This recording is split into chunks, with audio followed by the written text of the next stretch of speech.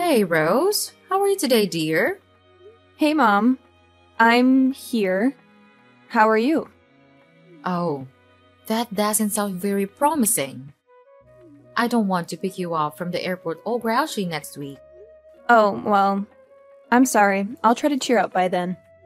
Oh, well, you know what I mean. What's wrong? Is it your father again? Well, who else could it possibly be? Ugh, can I just stay in Washington with you this time? Like, forever? You're 17, dear. You'll graduate next year. We're almost there. Don't worry about him. Soon enough, you'll be able to come live with me or whatever you want. Yeah, but that's a whole school year from now. And my senior year. It's supposed to be one of the greatest years of my life, and I'm stuck spending it living with my jerk of a dad. Oh, God. Every time I hear that, I still feel guilty. I'm so sorry I married to that buffoon. I'm so sorry that I moved across the country and left you with him. You had to, Mom. You couldn't help being transferred. You had to work. Yeah, well, I suppose I do, yes. Unfortunately, I'm not retired yet. Well, I understand. You don't have to torture yourself. I was the one that didn't want to move with you. I just wanted to finish school at my own high school. It's not the school, it's my friends. I know it is, dear. I knew the divorce would be hard for you, but I didn't think I had to move. I miss you so much. I miss you too, Mom. But after school, I can come out there and live. I'll go to school there and we can finally be a family again. Our family. Without him. Without Charlie. I hope that you don't let him hear you call him Charlie. He'd flip out, I'm sure. Oh, no. For him, it's always Daddy. He insists on it, actually. What a creep. He always was. A charmer, but a creep. Well, most charmers are when you get down to it. He wasn't always such a jerk. I just want you to know that. He wasn't like that when I married him. Well, I would assume not. Otherwise, you wouldn't have married him. I don't know, dear. It does seem to be a trait of young girls. Dating absolute jerks. Well, I guess I wouldn't know anything about that either. Hey, you'll find a boyfriend, honey. Don't worry about that. You're in high school. Believe me, it would be nothing but a distraction anyway. I'd love to have a distraction, though. Some distractions are better than others, dear. I got distracted by your father and ended up marrying him. Oh, yeah. I don't think I need to be that distracted. Dear, I would hope not. No one does. So, when did he really start to change, do you think? Oh, gosh. I'd say probably when you were around 10. Not that I had anything to do with it. Well, I would hope not. It's not that he couldn't just, not handle having a girl go through puberty on his watch? Oh, dear. No, honey. It was his job, I believe. Really? At the firm? Why? Well, being a lawyer isn't easy, you know? Oh, but I thought he loved his job. He's a local hero prosecutor and all, blah blah. A justice-seeking superhero, self-righteous in every regard. The problem is he ended up prosecuting his family too, right? Well, maybe he should have been a judge, but anyway, it's not like he was only sending guilty people to jail all the time, you know? Oh. But he had to do it. It was his job. If there was any evidence he used it. But it wore on him, one case in particular. What? And which one? Well, there was a man by the name of K. Smith, a young black man. He was accused of killing his wife, and there was actually a lot of evidence to point towards him. But your father always had his suspicions. After Jones was tried and convicted, he was sentenced to life. And your dad, well, he never said exactly. But I think he may have found something. Something like what? Well, some sort of evidence, some sort of proof that the man was innocent. But what did he do about it? He didn't do anything? No, he didn't. I mean, I don't know what it was. He wouldn't tell me. God, that is all so strange. And that's when he changed? Yes. It was like his decision to ignore whatever that gave him permission to make other bad choices. And you know how it goes. One usually follows another. And then you left him? And then it was the distance, and the coldness, and finally the cruelty. That's when I left him. Ugh. And now you're stuck with him again. Well, it only has been for... how long has it been now? Well, 2 years since I was transferred. And 1 year left. But only 4 left until you come and see me for a whole summer. And I seriously cannot wait, Mom. Rose, where are you? Oh, hey Charlie. I'm just at the gym. Just got out of my kickboxing class. Why do you do that? You're only 17. And don't call me Charlie. I'm your father, for God's sake. I just like the name Charlie. It has a nice ring to it. Maybe you should have named me something like that. What's close to Charlie that's female, though? Nothing. Oh, well, I guess nothing. Well, anyway, I'm home and I'm hungry and I'm sitting here with a beer but no dinner. Yeah, so what? Well, why is that? Why is that happening to me?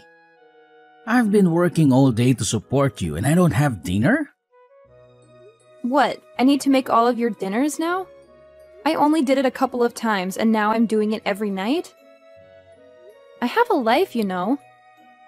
Oh, please. You're 17. What kind of a life could you possibly have? Going to Sephora to shop for eyeliner? I'm way busier than you. Have you noticed that I had a 4.0 GPA last quarter? Now, what good is a 4-point GPS when I don't have any dinner? GPA. What? Whatever, smartass. Well, when are you going to be home already? I just need to take a shower and change. What? You actually use the locker rooms there for that? Yeah. Why not? That's disgusting. Those showers are a total cesspool of filth and infection. Have you taken a look at your shower recently? What are you talking about? My shower is fine. Your shower looks like the next coronavirus could leak from it. Whatever, Rose. Just don't get an athlete's foot and then bring it home to me. I think it would be the other way around. That's why I shower at the gym now. Fine, go ahead and shower with the old ladies from the water aerobics class. See if I care. You know, Charlie, you are a lawyer. You can afford to hire a housekeeper. Oh yeah? Really? You think? With your college education I have to be saving for? Do you know how much that's going to cost me? I don't know. I didn't know you were going to be contributing to the event. Well, your mother and I haven't really discussed it yet, but I do plan on it. Maybe. Maybe? Maybe, if you get home and make me dinner. And pick up a 6-pack and some scratch-offs too on your way home. Oh, now I have an errand to run? Why should I do any of this considering how you're speaking to me right now? Speaking to your daughter! Look, I'm sorry, okay? I'm just stressed out from work. It was an awful day. Well, that's no excuse to take it out on me. I said I was sorry. Well, what happened?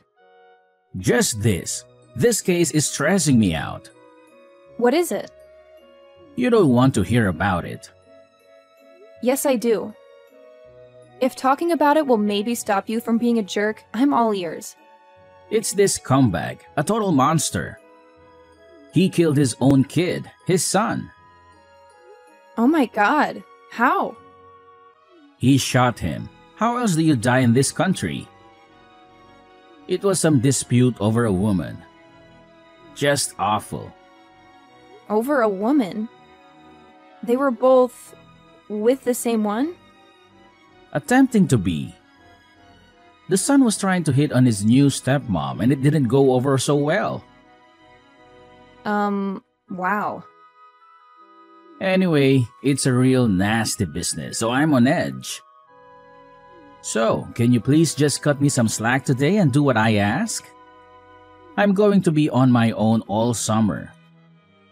Now, I'm sure that's a great vacation for you away from me. But I actually rely on you for stuff too, you know.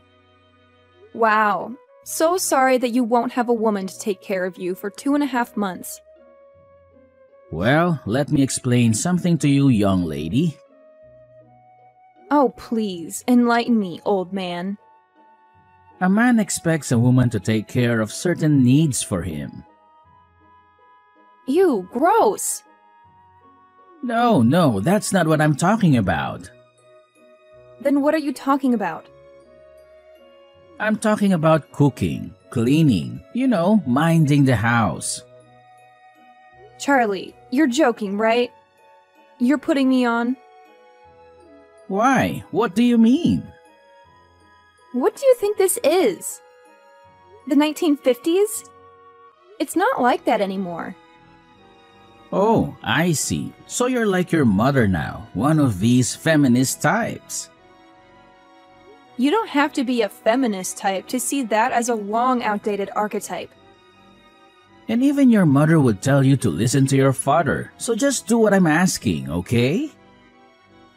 You mean do what you're telling? Whatever, same thing. Fine. Sure, father. Your wish is my command. Good, I would appreciate that very much. Now, what would the patriarchal highness like for dinner?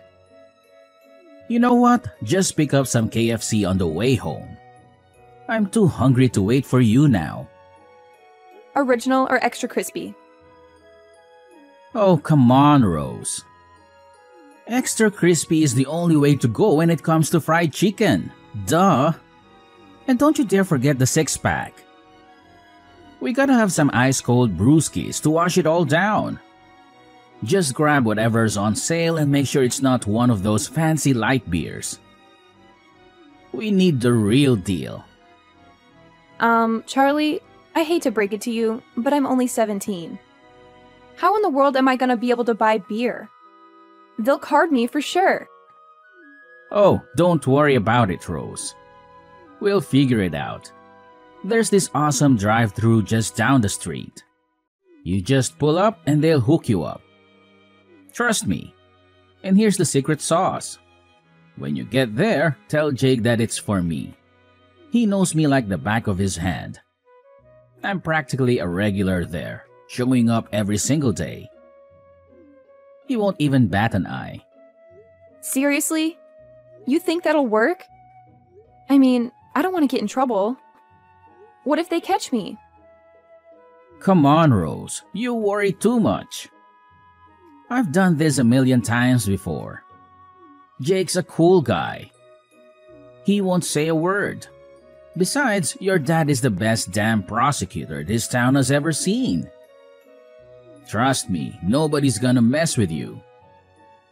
You're practically untouchable. All right, if you say so, Charlie. But it still feels a little shady. I hope this doesn't come back to bite us. Nah, what on earth are you thinking about? Your father is the best damn prosecutor this town has ever seen. Okay then.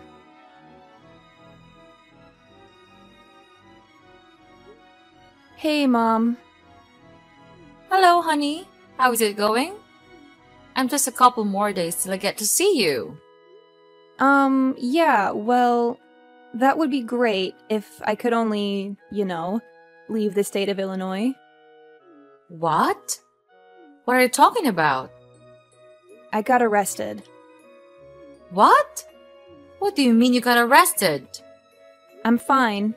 I'm out. Charlie posted my bail. Well, what happened? Surely you didn't do anything wrong.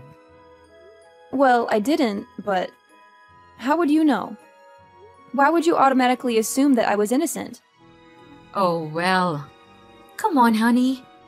Do you really expect me to believe that you would be arrested for something you actually did? I mean, you're a bit of a goody two-shoes, no offense. That's how I raised you, and I'm glad for it. Well, whatever. The point is that... Okay, actually, you know what? I did do it. Well, what is it already? I tried to buy beer. Oh, I wonder who that could have been for. Is that sarcastic? You know? So let me take a guess. Your father forced you to buy him beer and you got caught. Well, yeah, that's pretty much exactly it. How did you know? Because I know your father.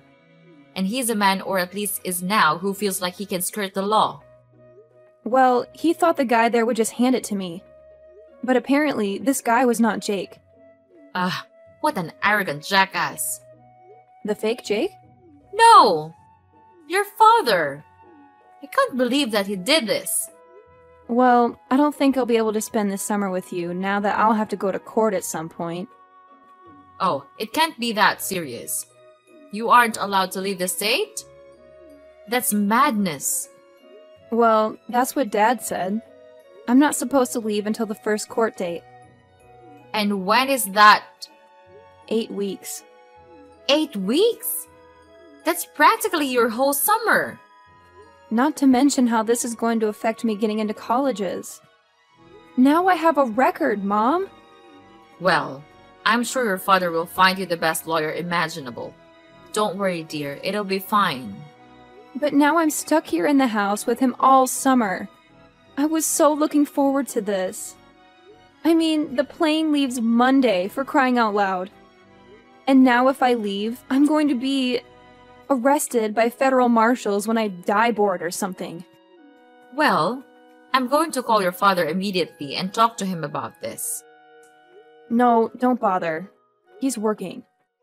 Working? His daughter just got arrested and it was his fault. He said he had to. He's at the office.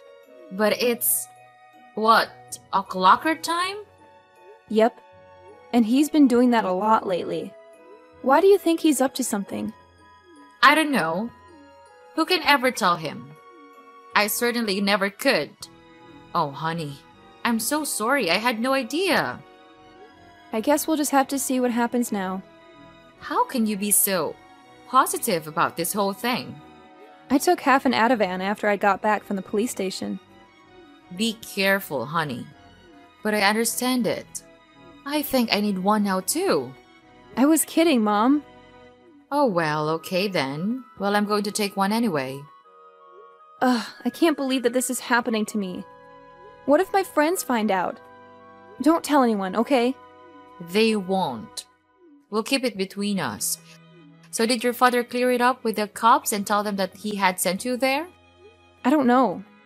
I don't think so. Well, what do you mean you don't think so? He didn't tell you? Well, no. I mean, he just came to the police station and picked me up.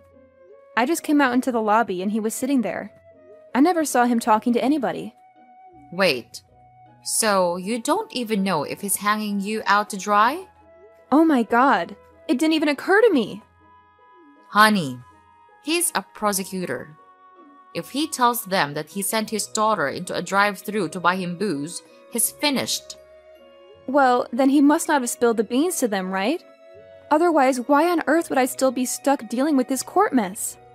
Well, my dear, it seems like you've hit the nail on the head there. I mean, seriously. He has the power to save me from all this trouble, but instead, he's choosing to throw me under the bus just to save his own skin, isn't he? Unfortunately, it certainly seems that way, sweetheart. Ugh, he's utterly despicable. I swear, I'm not going to let him get away with this. I'll find a way to make him pay. Oh, really now, dear? And how exactly do you plan on doing that? Remember, he is a seasoned prosecutor, and you're just a high school student. Hey, let's get one thing straight, Dara. I may be a high school student, but I'm no ordinary one. I'm a straight A honor roll kind of student, and I've got brains and determination. So don't underestimate me or my ability to fight back. I'll show him what I'm made of.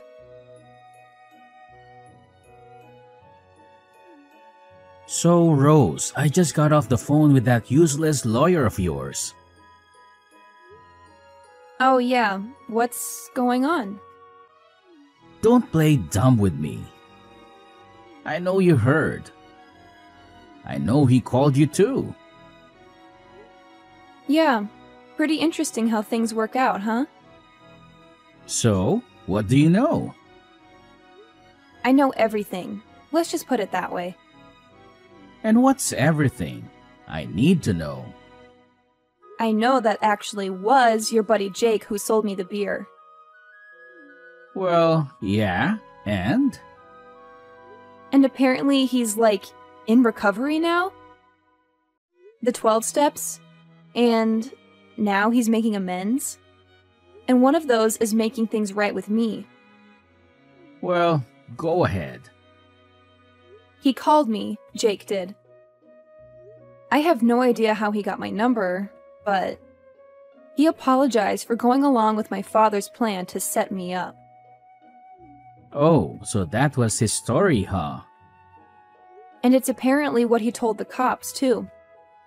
Wait, he told the police too? The lawyer said he just told them that he lied about you trying to buy it. No, Dad. He told them the truth, the whole truth, and nothing but the truth. He told the cops that I told him to do it. That's why they're dropping the charges? I expect that you'll be hearing from your own lawyer very soon. Ah, damn it, Jake. Why'd you have to get sober? Why did you do it, Charlie? How could you? You're my father. Or supposedly you think you are. Not anymore, you're not. Because I needed you home this summer, that's why. I can't take care of everything without you, Rose. Well, you're just going to have to deal with it because I'm on the first flight to Seattle tomorrow morning. And I'm staying there. But what about school? What about all your friends back here? I thought about that, and I figured we're all going separate ways in a year anyway. Why just delay the inevitable? So you're just going to let your father lose his license to practice law? To let his whole reputation be ruined? Hey, you did that to yourself. I had nothing to do with that. Well, how am I going to be able to send you to college if I can't pay for it then? Huh? Did you ever think of that, genius? Come on, Charlie. We both know that Mom was going to be paying for my education anyway. Well, she certainly will be now. And everything else for that matter. Charlie, I'm sorry that you aren't prepared to be a father to me. I'm sorry that something happened to you. What do you mean something happened? Mom told me. Some of these cases are from the past. It really messed you up, huh? Well, you have to do what you have to do. No one said the law is a clean business. Well, it looks like you're going to be on the other side of that now. My own daughter betraying me. Bye, Charlie. But wait, honey, come on. Tell them this is all just a big misunderstanding. You have to. I didn't know that stuff was beer. I thought it was ginger beer. Stop your excuses. There's no way you could escape. Look at you now. Just a pathetic old man.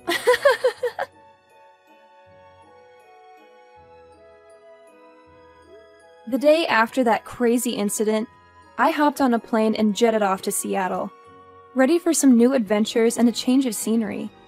Little did I know that while I was busy exploring my new surroundings, Charlie was about to face a knock on his office door that would turn his world upside down. Yep, you guessed it. He got arrested. Turns out, Charlie's shady practices caught up with him, and the law finally caught wind of his misdeeds. He ended up with probation. But the real kicker? He lost his precious license to practice law. Ouch! Talk about a major blow to his ego. But wait, it gets even crazier. During the ensuing investigation, they dug up some seriously damning evidence. It turned out that Charlie had been falsifying records left and right for years, potentially ruining the lives of countless innocent men and women. Can you believe that? It's like something out of a wild crime drama. In the midst of all this chaos, I made a decision. I figured it was time to head back home and finish up my senior year at good old reliable high school. Living with my aunt, I powered through and managed to graduate with honors. Not too shabby if I do say so myself. But here's the real twist. I wasn't about to let Charlie's disgraceful actions deter me. Nope, I decided to take matters into my own hands. When it came time to choose a college, I set my sights on Seattle University. And you know what? I made a bold choice. I enrolled to study law. Yep, you heard that right. I was ready to dive headfirst into the world of justice and legality. Maybe it was the whole ordeal with Charlie that fueled my fire, or maybe it was just a natural path for me. Either way, I was determined to make a difference and ensure that justice prevailed. So there you have it, my wild journey from that crazy summer to pursuing a law degree at Seattle University. Who knows what twists and turns lie ahead, but one thing's for sure. I'm ready to take on the challenge and fight for what's right.